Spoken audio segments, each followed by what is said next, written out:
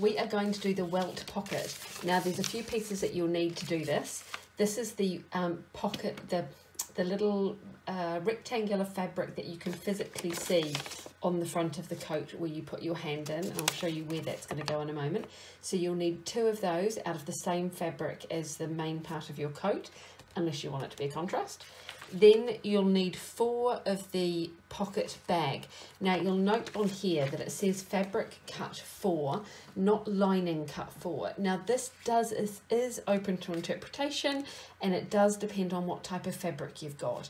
So for example, I am making my coats with an actual lining fabric, and I'm not planning to put anything huge and heavy into them. So I have cut mine out of the actual lining fabric itself, which you'll see shortly, not out of my main fabric. But if you were using it out of if you were doing it out of a raincoat fabric, for example, and you were expecting to be out and about, and you're expecting to be putting things in your, like your hands in your pocket, or a little kid putting stones in their pocket, you don't want to have a lining, it'll just disintegrate in no time. You'd want to use your actual external fabric. So cut this out of whichever one you think makes the most sense for what you're making.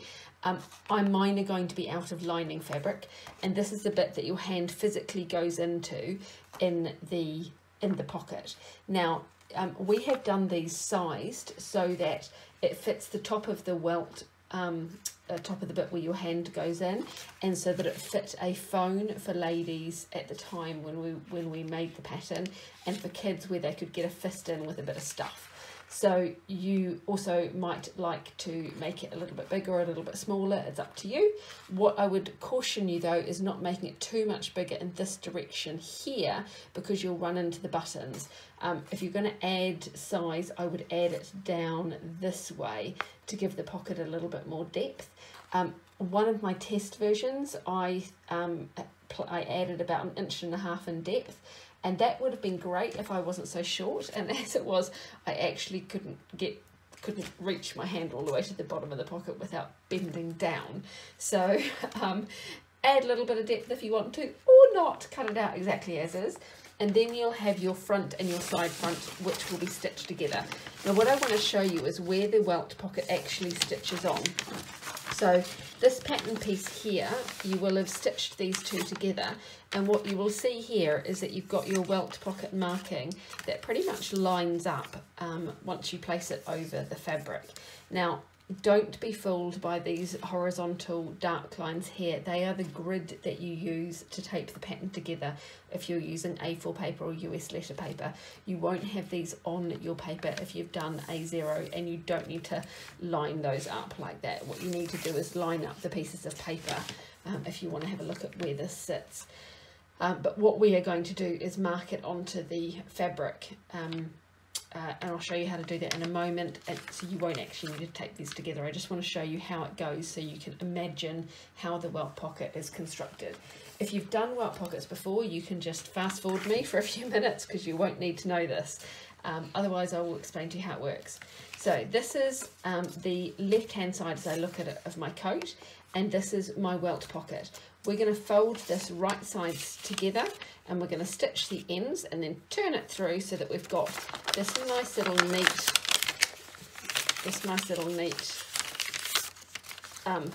flap of fabric here. And then what we're going to do is we're going to place that butted up against these, see these lines here, we're going to place it butted up against that line there, and we're going to stitch it on. And then later, these ends will obviously be folded in, then later we flip this up, and these raw edges there get hidden underneath, and then that becomes the bit that you put your hand into.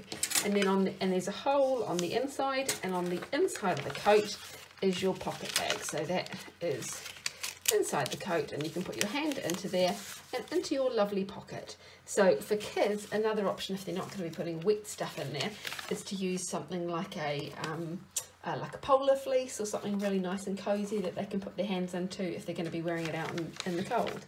So next up, we're going to transfer these markings onto your fabric. Now I've placed my pattern piece onto my fabric, and because it's already stitched together down this side front seam, I can't use this as a raw edge to line it up. So I've lined it up using this raw edge, the very top and the very bottom on both of these. And you could pin them one at a time. You don't need to do them at the same time. Then I'm going to get a pin, not a clip, but a pin, and I'm going to do the same thing as we did for the darts at the very beginning. Is I'm going to put a pin through each of the corners. So there is one there, and this is easiest on your ironing board because then you can squish the pins straight in and you don't run the risk of them going down. So I want to make sure that I go straight down, and then I'm just kind of pushing it off to the side so it doesn't fall over. So straight down and then in a bit, because if you just go in like that, you're not going to get it really accurate. So I go straight down and then over. And what I now want to do is lift this up just like we did for the darts, and I'm looking for where the bottom of that pin is, and I'm going to place another pin directly in there to get that really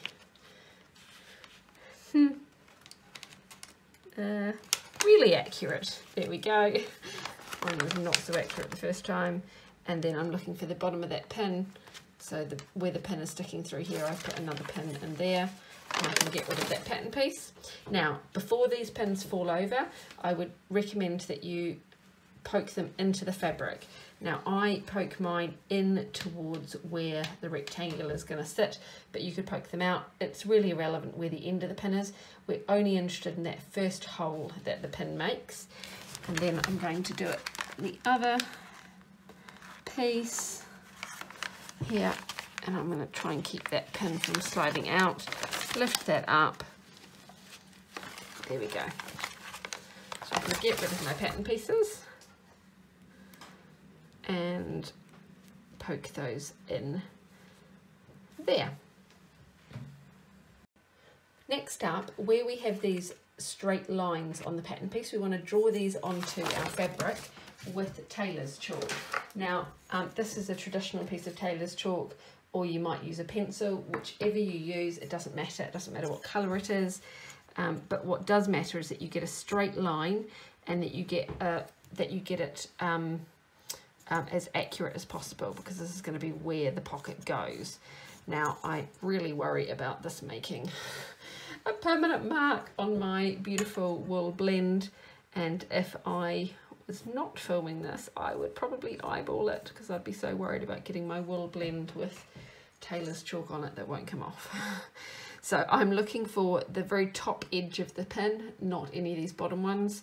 They're just where I shoved it in to stop it falling out of the fabric as I moved it around. And I'm going to draw that line, so once I've got that, I can draw it in a bit stronger. And that's gone a bit wobbly because I've wobbled it on the pin. There we go. So I'm happy now. I've got my little rectangle drawn on, and I want to be very careful not to rub that off yet. Obviously I want it gone before the end of the sew, but I don't want to lose it just yet. Next up, we're going to take this pattern piece and we're going to prepare that one. All we're doing with this one is folding it right sides to right side, like I did before, or like I showed you with the pattern piece, and we're going to clip the short ends or pin them, whatever you want to use, and then we're going to stitch down each short end using a 1/2 inch seam allowance, and then we'll clip this folded corner here and turn them through. So if you fold it right sides together and then stitch down each of these sides using a 1/2 inch seam allowance. This is now stitched. There we go, you can see down, I've stitched down either side, and I'm going to take my scissors and trim off the corner on the folded edge, and then on the same on the other side, and then I'm going to turn it through. Now, when I turn it through, oh, the mess. When I turn it through, what I want to do is turn that through and make quite a point with this and get it as pointy as I can. So I'm going to use my tip of my scissors just here, and I know this is a wool fabric, so it's not going to turn through precisely. But if I take my thumb and I use my thumb to turn it through, that also usually does it quite well. And in fact, if you've got a fabric that's not quite as bulky, what you can do is not trim the corners at all, but just use your thumb to press it through, so that when you turn it through, the seam allowance here is what holds this this really nice and rectangular. And then once you have done that, press it. I am not going to top stitch on here. I know some trench coats do have top stitching on the welt piece. I'm not going to do that because I want a more of a traditional trench coat look. So I'm going to press that now.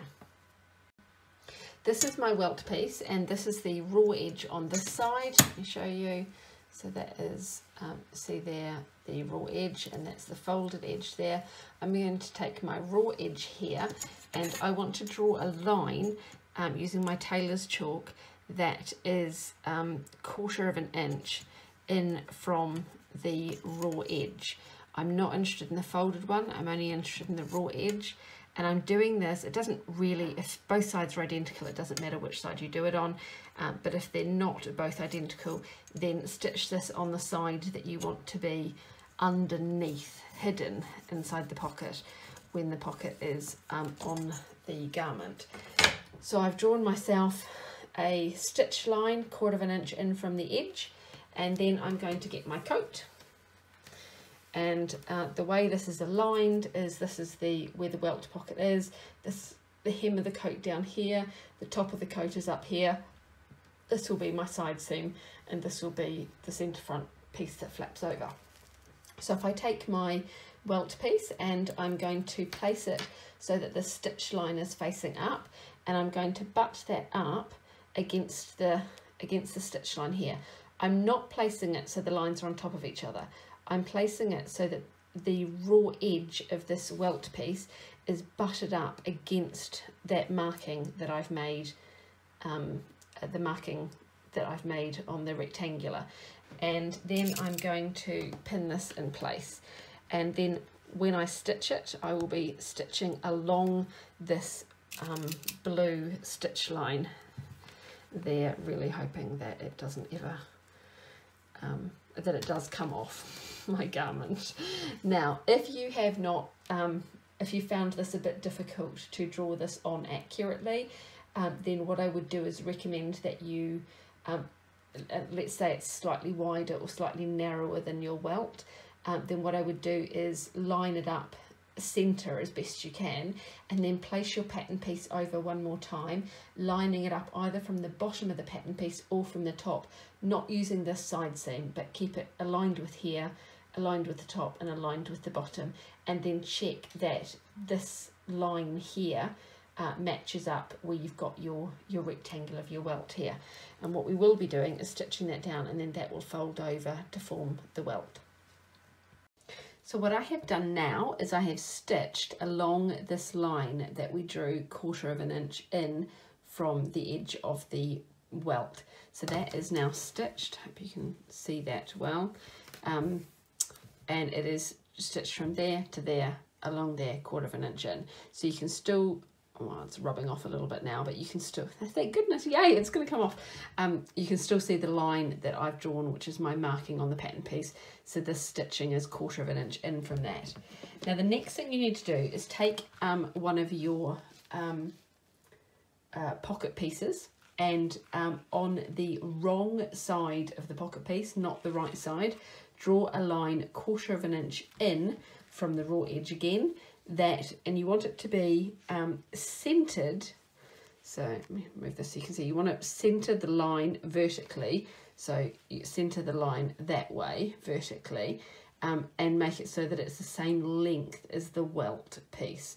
You do not want to draw it all the way from the top all the way to the bottom. You're drawing it the same length as the welt piece. So draw that 1/4 of an inch in from the raw edge, and then we're gonna, that's the right side of my lining, that's the wrong side. So the wrong side is up, and then I'm gonna place this so that it is butted up here against this line.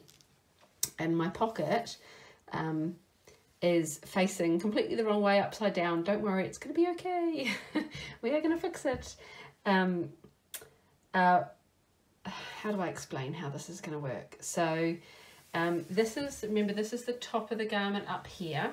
So this is my armhole here, and then this is my pocket here. So I'm gonna, let me pin this in place first so that you can see it.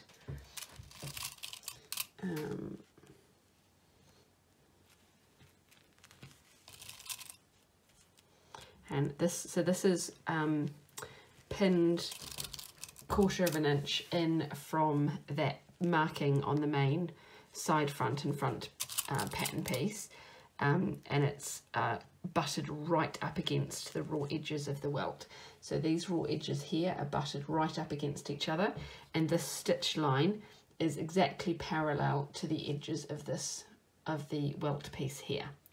And what I'm going to do in a moment is I'm going to stitch along there from one end to the other. But first, before I do that, I want to show you how the pocket's going to go together so that you can understand. Once we've finished this, we're going to cut a hole in the middle, not yet, but once we've finished it, and then we will poke that through the hole onto the other side of the garment. So then underneath, our pocket bag will then suddenly be right way up to put your phone, put your keys, all of that stuff in from the top, and the right side of the lining will be on the inside of the pocket, and the wrong side of the lining excuse me, will be inside your actual coat. And then because that will have poked through the hole, this will flap up and it will cover the little hole that we're going to make. So you'll see how we do that in just a moment, but for now, butt those up against each other and just stitch from one end to the other end. Do not stitch all the way from one end to the pocket of the other, just along this marking that you made. That's the same length as the welt piece. And you can take these bottom markings of your pocket out so that you don't pin yourself. In theory, you can remove the top ones as well, but if you're a bit worried about losing your markings, them rubbing off while we're working, just leave them in for now. I've now stitched this from here down to here on top of the markings that I made, and this is the wrong side of my pocket, that's the right side of my pocket piece. So now I'm going to take my matching pocket piece, it's also wrong side up, that's the right side facing down, so there's right side to right side, and I have drawn another little line 1/4 of an inch in, again the same length as the welt piece here. You can see it does not go into the seam allowance of the pocket. And what I want to do is place it so that the pockets are, if you can see there, a mirror image of each other. So this is the pocket now that looks like it's going to be the right way up. So remember, that's the top of the garment, this is the bottom, and your hand will go in the pocket like that. Isn't it a lovely big pocket for all your stuff? I love the pockets on this trench coat. So I'm going to pin along this line here, and if I butt these two edges up against each other, essentially what I'm doing is I'm pinning directly on top of this line here. I don't know if you can see that. I'm pinning directly on top of that seam line of where we stitched the actual welt piece on. So that should be, these two lines should be directly parallel, and I'm pinning straight onto that seam. Now the most important thing here is not to stitch past the length of this line. If you're at all concerned about it, just go a little bit less. It doesn't matter if it's slightly less, but it will matter if it's slightly more. So be very, very, very cautious not to stitch past the length of this line here. And if you're using quite a thick fabric like mine, you might not be able to pin all the way through. You might need to just pin part way through. Now before we stitch, I'm going to show you the back of the garment so you can see what's going on here. So here we go, there's our armhole and our front to side front seam line, and you can see our pocket here is on a diagonal. Excuse me, we've got our one line from the welt and our one line from the pocket piece so far, and we're about to stitch all the way along this, all the way along the same seam line here. So we're going to be stitching directly on top of our previous stitching. So I've now stitched along here, and this bit is the bit that always freaks me out every time I do a welt pocket. We're now going to cut our garment, and what we want to do is cut a hole in the middle of this gap here, not all the way to the end, but about kind of 1/2 to 1/4 of an inch in, and then we're going to cut out on little diagonals out to these seam lines here. So we end up with a little flap along here, a little flap along here, a little triangular flap at the end, and a little triangular flap at the end. And then we can tuck those seam allowances inside as we put our bags through the middle of the gap and fold that up. This still freaks me out every time I do it. So you can do it from the front of the garment. I find it quite difficult with all these seam allowances here, which is why I flip it over to the back. Now, when you do this, a couple of things to watch for. One is make sure your pocket bags are out of the way. Number 2 is you can just cut, or you can draw some lines to cut along so that you know you're not going to make any mistakes. Now, I'm not sure how well you can see this, but I'm going to draw a little triangle in from the top edge there. So those are my 2 seam lines, and I've drawn a little triangle into the middle. And then I'm going to do the same on the bottom edge. So draw a little triangle in, and then I'm going to draw straight down the middle a line directly in between my 2 seam lines, like that. So I'm going to lift this up so you can see it. That line there is in the middle, straight through the middle of my 2 lines of stitching, and then these little triangles out to the outside, and then we cut. Now, when you do that, when you do this, what I'm doing here is I'm using these fingers to make sure that firstly I don't have any of this bunched up in my way and accidentally cut my pocket pieces, and I'm separating out these. It's really hard to show because I'm just doing it by feel. I'm separating out the seam allowance here so that I get, when I cut, it comes cleanly through here and not cutting anything else around there. And then on this side, what I'm doing is I'm just following the line. Now, I would not recommend starting in here where this seam allowance is, as I was about to do, is I would start out here and use just the very, excuse me, very tip of your scissors to get in, because I just want to get my scissors into that hole. I don't want to make a massive cut. I just want to get my tip of my scissors in. And you'll notice again, I am being very naughty and using my thread scissors, which I promise I will sharpen after this sew along. But I just want to use the very tip to get some really good control. So hopefully you can see I've cut all the way through there so I can get my fingers through from the other side. And then I'm going to just keep moving it around so that I can then cut all the way down my little line that I've made, being very careful not to get anything from the other side. And as you go through the seam allowance, it's going to feel thicker, and just be careful that you're not then accidentally cutting something from the other side as well, thinking, gosh, this feels thick, I bet it's just the seam allowance, and no, it's not. So there we go, using the right very tip of the scissors, and now we've got a great big hole in your beautiful coat that you're making. So turning it back over to the front, now we've got a nice big hole that we can poke our pocket bags through. Now, when we were clipping, I've gone right up as close as I can get to the stitching without cutting it. But when you get to the front, you might find that you need to clip a little bit further. The trick is to get it close enough to the stitching that we can turn it through nicely, like I'll show you in a moment, without actually cutting into the stitching or making a hole that you're going to see. So the first thing we're going to do is poke this one through here, and I would do this in stages so that you can get a really nice press. So ignore this bottom pocket bag, poke the top one through first, and use your iron to press this bit flat here so that that's a really nice crisp edge. So do that first, and then we'll do the next pocket bag. So I've got that laying nice and flat now. I've just pressed just along there, and then I'm going to turn this one through as well, and you'll find it sits really weirdly like that. That's completely normal, don't worry about it. What we're going to do shortly is pull it up like that, stitch those down, and then you see you can put your hand into your pocket, and your hand comes all the way through into your pocket. Yay! So get those all the way through. What you might find when you do this is you might need to clip a little bit further in to get your lining through to the other side so that you can't see it when the welt goes over. But what you want to do is be very careful not to clip further than this point here. Otherwise, when we stitch our welt down later, there'll be a little hole out to the side. So go less is definitely more with this, but we want to bring it all the way through, flip it over to the other side, and then give the other one a bit of a press as well. So we want this to lay really nice and flat here. So flip your welt up and give this a nice press here to get a really nice crisp edge on there.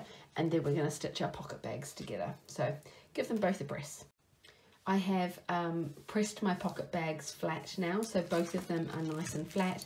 They're both really crisp and clean on these edges here. And then what I've done is I've placed them right sides, I mean they're obviously right sides together already, but I have then clipped them around the outside, or you could use pins. And what I want to do next is sew around here, not catching the actual coat itself, just sew the two pieces of pocket bag from as close as you can get to the edge along here, because if you don't go all the way to the edge you'll have a little hole, as close as you can get to the edge from here all the way around the pocket bag, all the way around to here again, as close as you can get to the edge there without actually catching the garment. And then what I like to do is actually stitch around the pocket bag a second time, especially around this bottom bit here, because that's where the stress is as lots of things go in there. And if you're using a really delicate feeling lining like this one versus quilting cotton, for example, that does go a long way. And something that takes you 30 seconds or a minute to sew just around there again means that you're not ever going to have to delve inside your coat to find your keys at the bottom down here somewhere because you've made a hole. So don't worry about any of this lying flat at the minute. We're just aligning these edges and stitching around. So I've now stitched around my pocket, and you can see that it's a little bit messy and it needs a good kind of press. And you can see I've done 2 rows of stitching. I'm not too concerned about them being super neat. I just want to have, particularly around the bottom part of the pocket, it to be really nice and flat. And my lining, I don't know what's with me in picking these slippery fabrics. My lining has slipped against itself and it's just pulled slightly as it's come around the corner, but it's going to be inside my garment, so that's going to be okay. And then the next bit is actually a lot easier in the pattern to see than on camera. There are these tiny little triangles. It's where you cut that V. Tiny triangles will have popped through onto the side of the fabric, and if they haven't, pull them through, and then if you can, machine or hand stitch them to the seam allowance of your pocket, so that those, I can't hardly even see them myself, the tiny little triangles are then held there and they don't pop back through to the right side of the fabric. Once you have done that, flip your welt over, and now your pattern piece over, it's starting to look like an actual pocket. You can put your hand in, you've got your hand inside the pocket here. Doesn't that look beautiful? And then now what we need to do is stitch this actually down. So make sure everything is tucked all nicely inside and you don't have anything sticking out these edges. And what we want to do is pin this down. Now, there are 2 ways you can do it. You can, if you want to, line the point of the welt up with where your pin went in, so that you know that's in exactly the right place. Now, that would be the technically correct way of doing it. However, I know from doing loads of welt pockets that sometimes, especially if like this is a thick fabric, for example, this won't be sitting exactly flat. There'll be a slight curve as the fabric comes out of here and up and over, and I don't want to pull this and make a little pleat down the bottom. I want this to be really smooth, so I'm not really interested in where that pin is. I want to lay this down so that it is as neat as possible. So I'm going to take my pins out, which might alarm you. You could do it with them in if you really want to, and I'm going to what I really recommend you do is do a lot of pressing to get this really nice and flat. And I want to pin this down so that it is flat and there are no wrinkles in my fabric at all. And then I'm going to double check, whoopsie daisy, double check afterwards, and also make sure that when you're pinning it, you don't have your pocket bag, that your pocket bag is down and out of your way. You're not pinning it to your pocket bag at all. So I have pinned these here. I want to make sure that there's not little tucks just here. And before I stitch this, I'm actually going to go away and I'm going to I'm going to press this down with my iron and make sure this is really nice and smooth here, because that is a really nice, beautiful welt. And if there were little tucks in here or little bits of the lining sticking out or any of that, it just ruins the look. So tuck them all up inside, and then we're going to stitch along here. Now, you can machine stitch that. If you machine stitch it, I would recommend you start at this end and stitch along towards that end. Don't start here and move down, because then you can end up with a little tuck here, but start at this end, move along, and just go super, super, super slow. The other way you can do it is from the front of the fabric to get a needle and thread and just go in there and do a little invisible stitch there. Now that will hold it, but it's not quite as strong as doing it from the other side. So the last option, which is what I'm going to do, is I'm going to flip mine over, and I can see where my pin is, which is where I want to stitch, and I'm going to stitch it from the back here, and it's going to be really messy. I'm going to do cross, cross, cross like that, and then across and across and across like that. But I'm going to hand stitch over that several times so that this is really, really, really secure and will not, no matter how many times I put my hand into the pocket and I chuck my keys in and it's really cold and I'm pushing my hand all the way into the pocket, no matter how many times I pull at this, I do not want this to come unstitched. That's so annoying if that kind of thing comes unstitched. So I'm going to really, really, really go over and over and over this, but I'm going to do it on the back so that you can't see. But every time I hand stitch this, I'm going to just turn it over and check that my needle has not come through to this top part of the fabric and that you cannot see any thread from this side. So I'm going to be hand stitching through as many of the layers as I can, because you've got the layer of this side front piece, and then you've got both sides of the welt plus the seam allowance. So that's 5 layers of fabric just there to stitch through, and I want to be catching 3 or 4 layers of fabric as I'm stitching so that it's really secure, but I do not want to catch this top layer there. So that's what I'm going to do now, is go away and hand stitch this side and this side, and that's usually the kind of thing that I leave till the bit later in the process, and I'll sit and do it while watching TV or something, because that's kind of nice. But before that, I'm going to press and make sure these are really flat and that I've got these positioned exactly how I want them. So go and do that, either machine or hand stitch this, and then repeat the whole thing with the other pocket on the other side of the garment. So you've got a left and a right. We're going to do the patch pockets. So if you are following along with this version, the way it works is that you will need 2 fabric and 2 lining. And the reason for that is, rather than just tucking the edges in like this and then stitching around, we actually place the fabric and the lining right sides together, and then we stitch from about here all the way up and around and round and round and down, leaving a little gap at the bottom, about 1.5 to 2 inches I'd say. Then we clip the corners, turn it all through, press it, and then you've got a completely enclosed pocket with the lining on the back side of it and the fabric on the right side of it, that then we can just place on the garment and stitch like that, so that you put your hand in the pocket and there's a lining behind it and the fabric on top, and it feels nice, it looks nice, there's no raw edges, and it's also a much sturdier pocket than just using your main fabric and turning the corners under, particularly because a lot of the fabrics that people use for this are wool blend and things like that, and to put a pair of keys in could then damage the inside of the pocket. So that's why we use a lining on the pocket. A couple of things I want to show you about it. Firstly is that you will have noticed the pattern piece has rounded corners. A couple of different hacks that you could try, and one that I'm doing on this coat is to actually square off the bottom edges of the pocket. I don't want the look on my pocket to have rounded edges, so I'm going to do mine square. But if you want to do yours rounded, you would just cut it as per the pattern piece and trim off these little corners. Another thing you can do is, when we drafted this coat pattern, that was about the size, an iPhone, which is the phone I had was about that big. So it fit really nicely in the pocket. And iPhones have got bigger. They keep changing the sizes, and then there's other popular brands as well. And so if you look at this pocket and you think, I'm not sure, it kind of looks like it might fit my phone, grab your phone and pop it on here and check, does it fit? Remember, you're going to have the seam allowances off on each side, so you've got half an inch that you're going to lose all the way around. And if it doesn't, just cut it bigger. Like you could cut it so that it was boom, boom, boom, boom.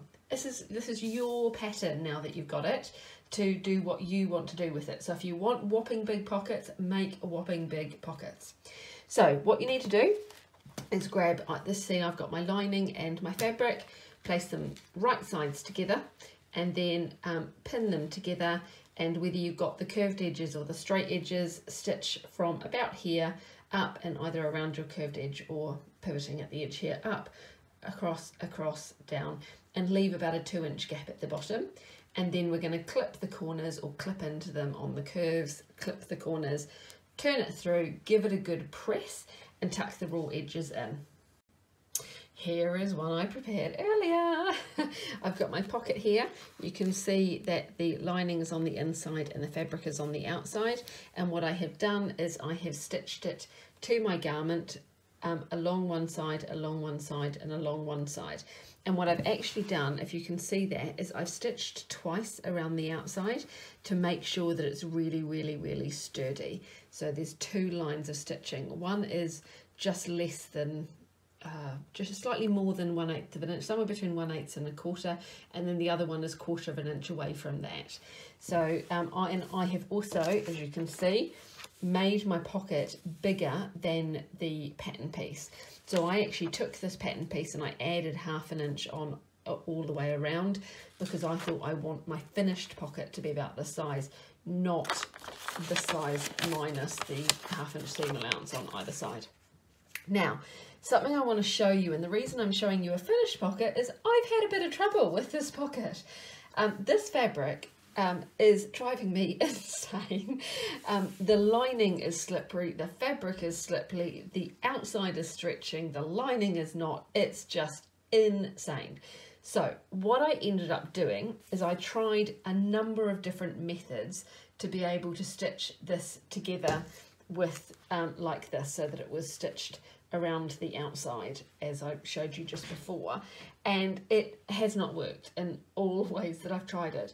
I have tried hand basting it. I've tried using a temporary interfacing. I've tried so many different things. And I've been away from the camera for hours. It might have been seconds for you, but I have been a long time trying this pocket. And what I ended up doing, and I thought I would share it so that you could see that sometimes the method in the pattern, while very accurate and great if you're using fabric like this, might not work for other fabrics, and sometimes you have to adjust a pattern to what your fabric requires. So what I actually did was I got my pattern piece and I ironed to the back of my my main fabric double-sided interfacing, which is interfacing that is sticky on both sides. So I ironed it to the back of my pocket. Then I was able to place my pocket right sides together with my interfacing on the outside, and I stitched around, and that then gave it enough stability for the fabrics not to move against each other, and for one not to stretch while the other stayed stable and twist all around and all the weird things it was doing. Then I clipped it, turned it through, and then when I pressed it the second time, you can see that this is now completely bonded one to the other. And what I've got is in a coat, which feels more like a cardigan. It's so lovely and soft. I've now got a really stable pocket, so I can put my phone in there, put my keys in there, and that pocket is not going anywhere. It is really, really, really sturdy. So it does, I don't know if you can see this, see how squishy this is, but this doesn't do that now. So the pocket does, as soon as I start to put my hand in it, I can feel that it's not the same. It actually does look on the coat like it's the same, because it is obviously the same external fabric. So there's a little trick of what to do. What you need to do though is place your fabric on the markings, and I'm just going to get the markings so that I can show you where to stitch it on. Here is my front pattern piece, and I've placed it onto my fabric so you can see roughly where it falls. And I've got my patch pocket here. Obviously there'll be a 1/2 inch seam allowance in either or all the way around, but this marking here, that welt pocket marking, is the one you're looking for. It goes like that, and it's short and then long, and it's just over from all of the buttons and just down from the length and shortened lines, and the belt loop marking is up here. So it'll be in slightly different places depending on what size you're doing, but that's roughly where it is. And then you place your patch pocket. You're looking for this corner here, not that one there, that corner there, and you place your patch pocket so that the corner matches up with that, and so that it runs vertically. So that's the vertical edge there, and you're keeping your patch pocket upright, and you're going to place it on that marking there. So when we go to do it on the fabric, let me get this back in the right place.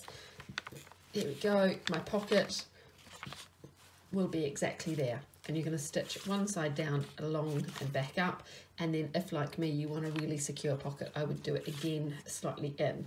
Now, if you have done your pocket a different size or a slightly different shape, you might find that if you've done it, say, much wider, that then you're going to run into the buttonholes and the buttons here. So then you might want to place your pocket further along so that it fits, so that it's not in line with where the buttons are going to be.